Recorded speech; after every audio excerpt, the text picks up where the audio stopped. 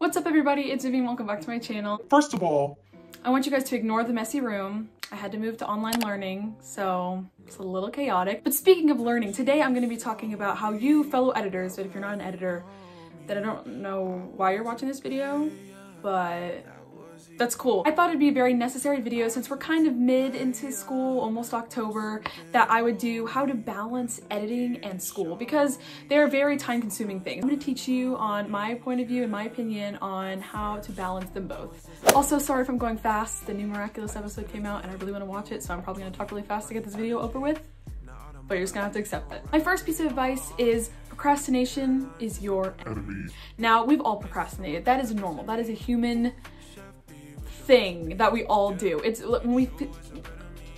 when we dread doing homework, we always put it off and you're like, maybe I should edit first. no.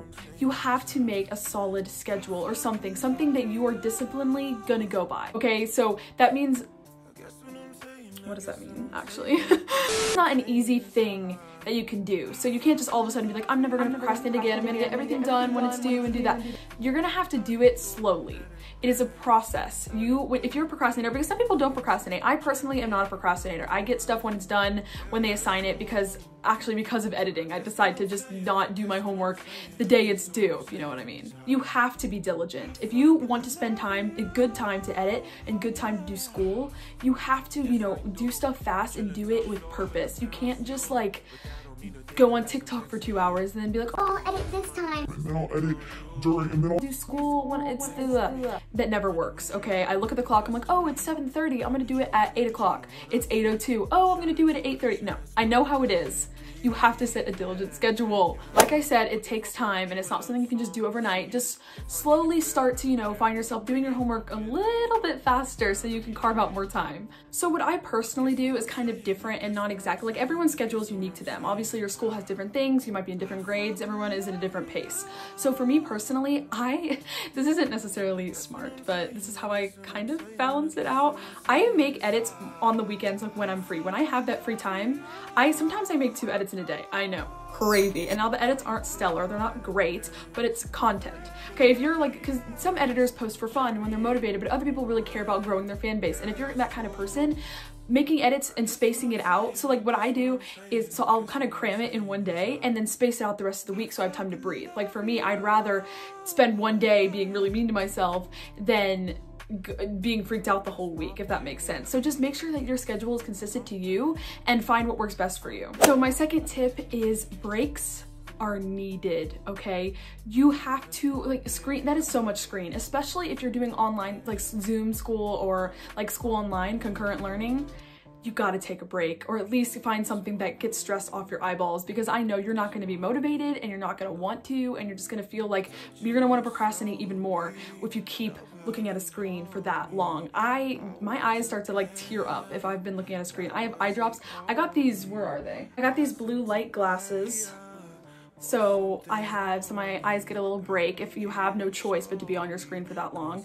But breaks are crucial, because if you spend all this time on a screen and then school, you're just gonna feel so drained. You're not gonna feel balanced at all. You're gonna feel out of whack.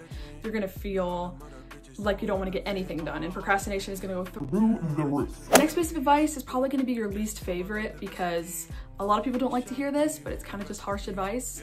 If it comes to making an edit or studying, for God's sakes, choose studying. Editing is not permanent, okay? Like, as much as we love it, it is not permanent. School, the law forces us to do it. We can't let it go unless you drop out, which if you are, let me come with you. It sucks. Like, we don't like editing is such a fun passion of ours and we love doing it, but you have to know that in the long run, studying is gonna get you farther, which is so sad. Like, I hate admitting it, but for me, if I choose editing over studying, I'm gonna be thinking about how nervous I am for that test, and I'm gonna be anxious, and then the edit's gonna be crappy, and then I'm gonna post it, I'm gonna hate it. If you just set aside time to study, it could just be a short amount of time, but to focus all your attention and then reward yourself with editing afterwards, you'll feel so much better. Also, this kind of goes back to the first thing that I mentioned about discipline. Something that I find very helpful is setting yourself intervals. okay, in time intervals on what you're gonna work on stuff. So that could be saying for 30 minutes, I'm gonna study, and then for 20 minutes, I'm gonna edit. It's a very short time, but hypothetically, 20 minutes, I'm gonna edit. If you give yourself that set boundaries, you are not allowed to twist those boundaries. You're not gonna underdo it, you're not gonna overdo it. You're gonna set yourself 20 minutes. You're gonna say, Alexa, set a timer for 20 minutes. And so you're gonna do that and you're gonna stick to it. Okay, please, like the more you practice, the better you get at it. Even if you want to continue editing, even if you want to do that last transition, stop. Move to the next thing, come back to it. It's not going to go anywhere. Your edit's still going to be there when you come back. Now, another sad thing is that this is going to need sacrifice, okay? If there's a week where you're crammed with school, don't feel the need to post, okay? You'll be like, oh, I'm going to lose followers, I'm going to lose this. No. You're gonna be okay, trust me. Now, something that I do to keep my followers active if I'm busy with school is I might just post a random post and be like, how is everyone doing? Just like a catch-up post, some updates. You don't necessarily have to post an edit to be active and to keep your followers going, if that makes sense, if that's what you're worried about. If editing is your passion and that's what you love doing, you know that you're gonna have to sacrifice some time to do school, okay?